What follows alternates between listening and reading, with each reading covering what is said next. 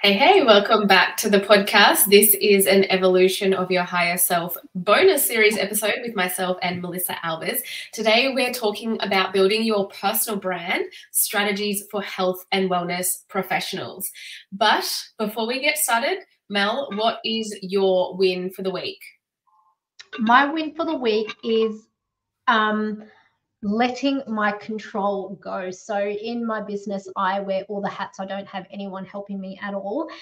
But I know that in order for me to launch my next big offer, which is an academy for light workers, I'm going to have to let control. So I have booked in, I've interviewed one funnels expert, and I have booked in an interview with a copywriter just so I can get my time back. So that is the biggest win because I'm a perfectionist. I like things my way. I need to know they're done properly, and to let that go to someone else is freaking me the fuck out. But that's my biggest win. I let it go. So I love that for you. It's going to make such a difference because then you can just really master your craft, and there's so much creativity and work that goes behind building an academy. So you're definitely going to need the help. I went through the same thing because, as we're talking about today, even like building your personal brand as a health and wellness professional, you really are a personal brand. And so handing over the reins to other people that aren't exactly you can be really, really hard. It's like, no, especially if you feel like you've built this business from the ground up and it's like your baby, it's part of your family member or something like that. So that is a huge step. Congratulations. And yeah, I'm super excited for you. And I know what you bring out and what you birth into the world is going to be amazing with your little co-creators. And yeah, it'll be beautiful. thank you. And what about you, Harmony? What is your greatest win this week?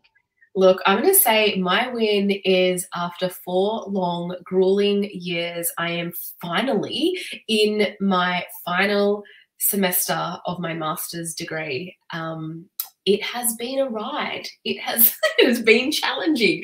There has been blood, sweat, and tears, I tell you. Hopefully it's all worth it. It is a master in Chinese medicine and acupuncture. So I will be, pulling on the knowledge of TCM, acupuncture, Ayurveda, and Western medicine to form my opinions about things, I guess you could say. Yeah, that's and my win. it's a bigger win than what she's telling you guys.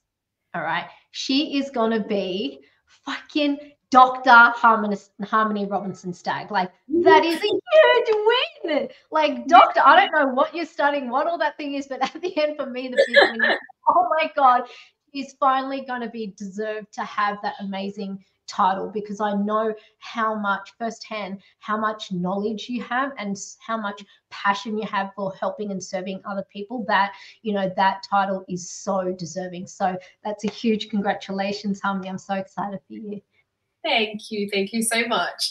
But yeah, I think also having different aspects of yourself is part of building your personal brand as well. So I think it is important for health and wellness professionals to really build their personal brand and to not miss out on all parts of who they are, because that's really what's going to make you a strong personal brand as well. Yeah. And speaking about personal brands, let's get into today's topic.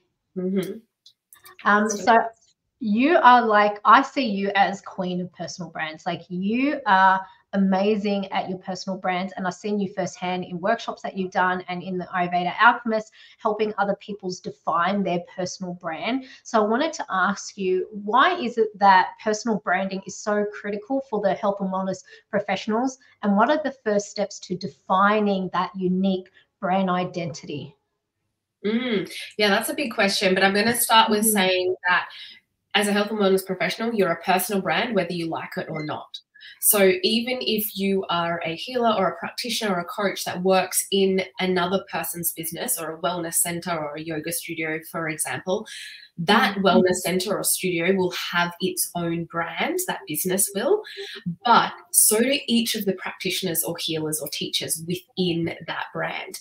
And it's really important to understand that, because if I were to go to, say, like an acupuncture clinic, but there's a certain acupuncturist that I want to see me, it's due to their personal brand that they've created, really. Because if I didn't know them in the first place, how did I choose that one? Unless I just went off the whim and chose any and then decided I liked them, because then you start connecting with who they are, which is part of their personal brand. The same goes for yoga teachers. Like, you book into your favorite yoga teacher. That studio might have lots and lots of great teachers, and they might have some that you just don't resonate with, but you resonate with the personal brand of one. And so you're always trying to get to their class. Same for Ayurvedic practitioners and coaches. One of them is going to really scream out to you, and you're going to be like, I need to work with that person because I resonate with them on so many different levels. So the personal brand is what is going to set you apart from your business. Not from your business, sorry, from other parts of other people's businesses and other people being practitioners themselves. It gives you that sense of identity within the genre that you're working within. So a whole bunch of physios, what physio are you going to go to? The one you resonate with the most. So whether you like it or not, you are a personal brand.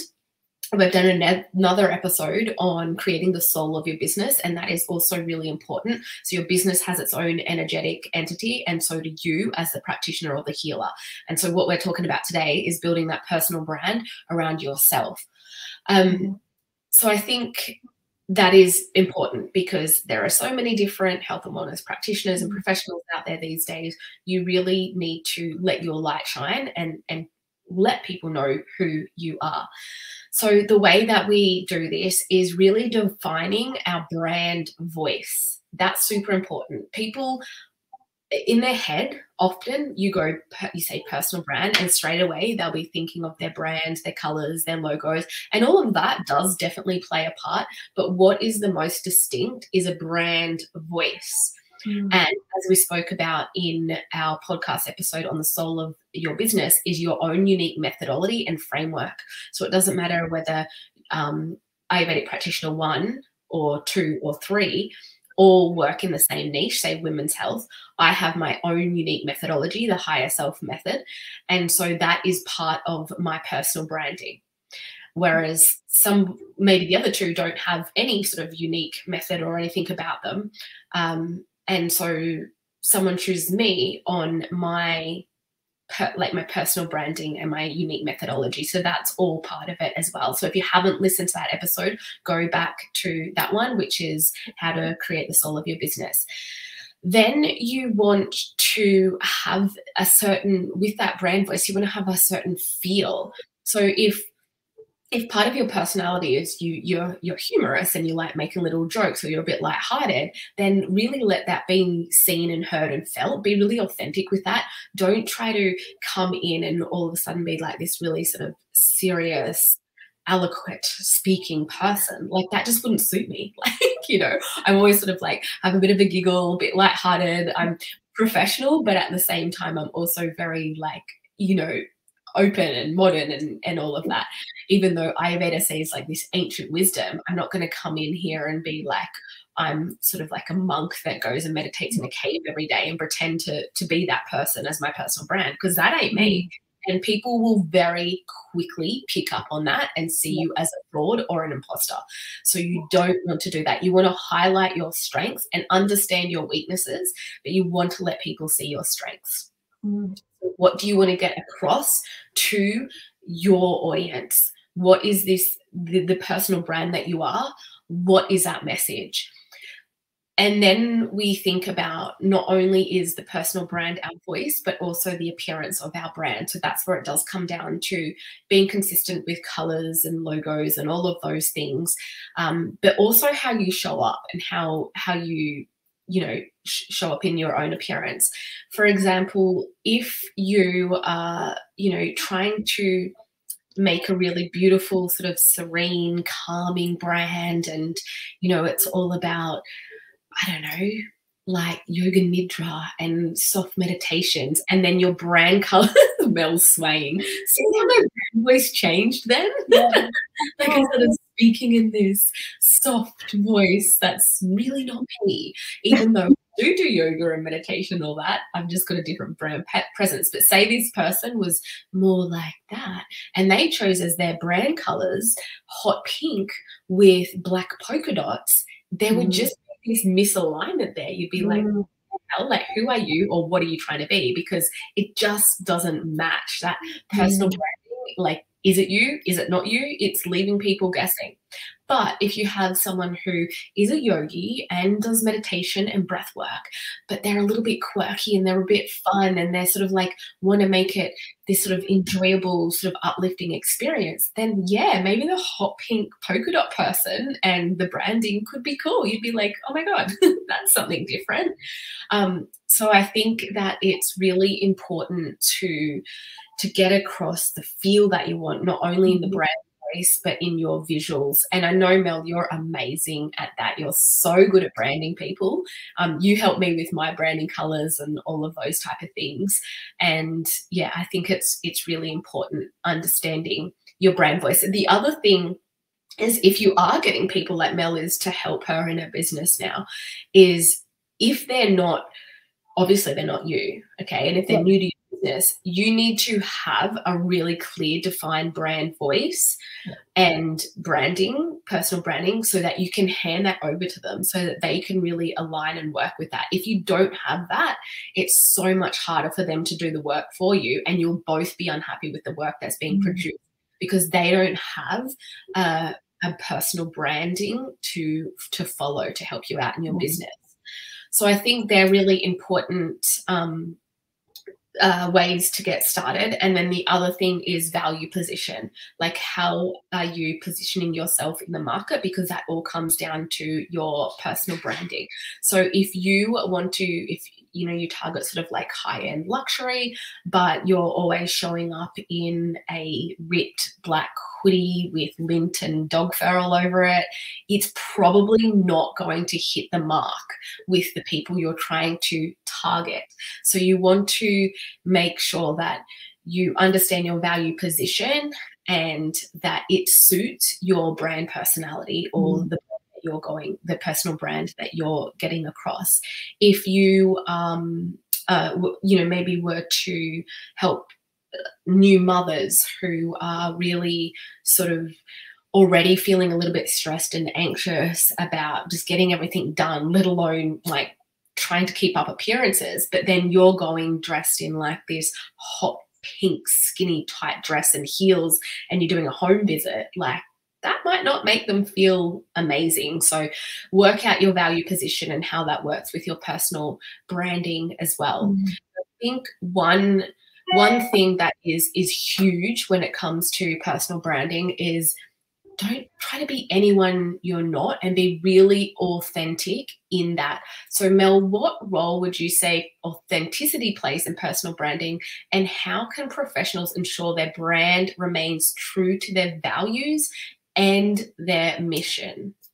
Yeah, definitely. And it's a huge thing out there. And I think to have a brand is to be authentic, because a lot of what I'm finding is, you know, in the health and wellness professional and the spiritual community, that they think to be a health and wellness professional has to be a certain look and a certain feel. So everyone is like a robot. Everyone, colors are the same. The way they turn up and the way, and the way they speak is all the same, right? So who the fuck are you? Right? You are a personality that has journeyed through life. Allow that to shine. So, you know, the biggest key factor in terms of personal branding is to allow that core essence of you to shine through. If you swear, say fuck, right? Like, and embrace that, because there's been so many times in earlier in my career, and not even in business, in my corporate career, I try to fit into a box. I showed up in the version of Mel that I thought other people wanted me to be in the role, right?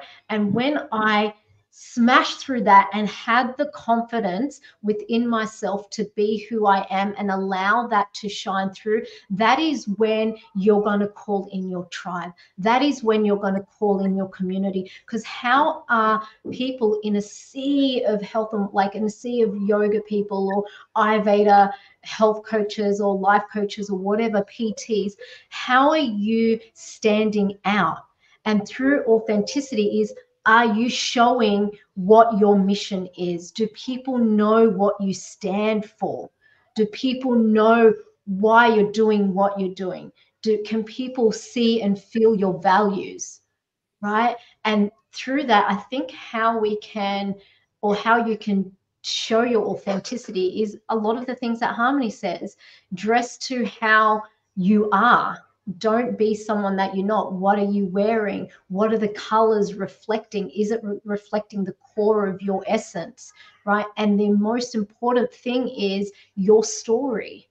And I think we spoke about this in the last podcast episode of building the soul of your business, is that storytelling, sharing your stories, because that is integrity. There is so many people that are out there that are quote unquote qualified, but they're not embodying, or they haven't journeyed, and they've got an accreditation or certification and showing up in this box. But where is the integrity? And how you can stand out from the rest and calling your people is sharing your stories, sharing that experience. So if you're on social media and you're doing social media posts on giving an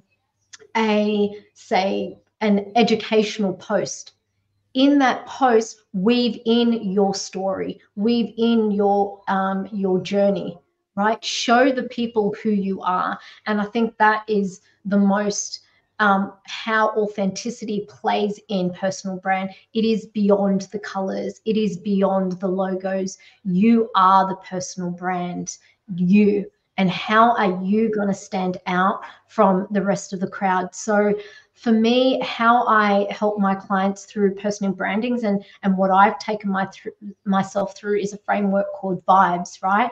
What is that that visionary identity? That is your brand personality, everything that Harmony spoke about, right? And ensuring that that visionary identity is across all platforms, ensuring that it's consistent, right? So if you look at let's say McDonald's, because everyone knows McDonald's, shouldn't be saying Macca's on our, health and wellness podcast, but let's go with Macca's, right? So, Macca's, they are consistent. If you go to Macca's on Instagram, I don't even follow them, but let's say you go to Macca's on Instagram or onto TikTok, onto their website, it's consistent. What is that visionary identity? How are you looking? How are you feeling? I'm actually so intrigued to look up Macca's on Instagram now. And now you've said that, I'm like, oh my God, I need to check this out. Everyone after this episode is going to be like going and searching up Macca's on Instagram. The second, the I, is that intuitive integration, right? So when you're making these decisions on creating a personal brand, I want you to close in and feel how your body's feeling, especially with colors. We can be stuck on Pinterest scrolling about colors, but tap into the colors and go, oh, how does this make me feel? I never, ever, ever thought that I would have green in my personal branding. Like, green is not a color I love. I love to be surrounded by green and Mother Nature, but it's not something that I would have, well, I thought I would have on my personal branding.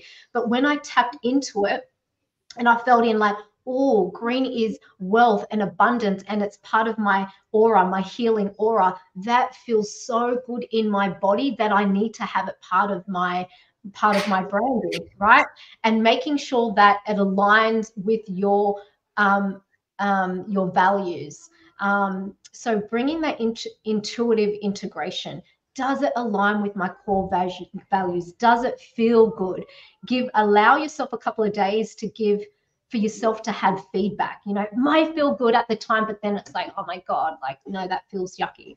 And E is that energetic expression, right? So that what Harmony talked about, which I won't go too much, is like crafting that brand voice. How are you sounding? Are you fun and playful and conversationalist, or are you more professional and straightforward, right? Sorry, the garbage truck is here, so my dogs are going on. And messaging with purpose, what I spoke about before with storytelling. So that takes me to the next one. Soulful storytelling is infusing your story, infusing your wisdom, infusing your journey through that. That's all a part of your branding. So remember, when you're creating your brand, do the vibes, the visionary identity, the intuitive integration, vibrational visuals, energetic expression, and soulful storytelling. And just be yourself. Like, have fun. Have fun and be yourself and allow that to shine. And don't be scared as you're evolving and you're growing. Change out your colors, chop off your hair or change the color of your hair like Harmony. Don't be afraid to push the boundaries and stand out, and do not conform to the industry standard, because you are so unique. And I want that to shine and stand out. And your brand gets to evolve and change just as you do.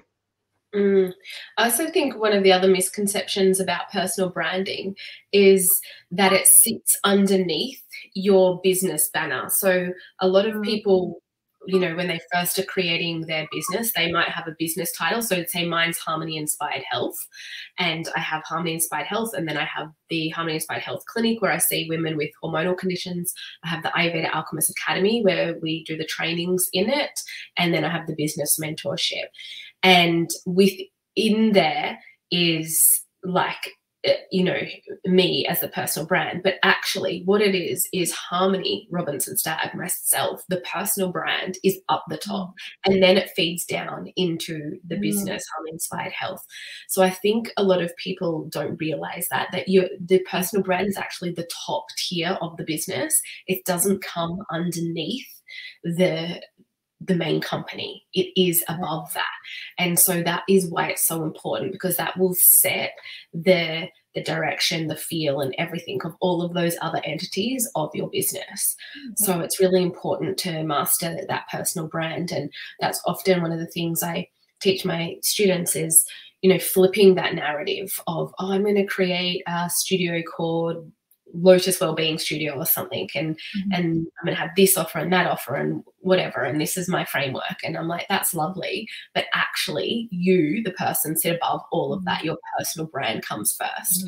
And that's important to understand as a health and wellness professional. You really can't escape it. And if you are escaping it, then you're probably, like, you might be doing all right. You might be getting like clients through one of the companies you work for or whatever, but, you know, really up leveling and standing out as that health and wellness professional, that comes with being a personal brand as well, especially in today's time and place. But if anyone of you guys listening to us would love help with your personal branding, or would love some personal one-to-one mindset and business strategy coaching, Mel and I offer a joint program where we are both your coaches, and Mel really helps you unlock all those limiting core beliefs, really gets into the mindset, so that when I give you the strategy, then you can step into that wholeheartedly, step into it as your higher self, and just watch your business go bananas in a good way. So if that is something that interests you, please reach out to us on Instagram, Harmony Inspired Ayurveda, or I am Melissa Alves, and we can set you up with a call or something like that if you want to chat more and let you know more information. All right, everyone, thank you so much for listening. Let us know what you thought of the episode by taking a screenshot of you listening and tagging us on our Instagram accounts. Namaste, everyone.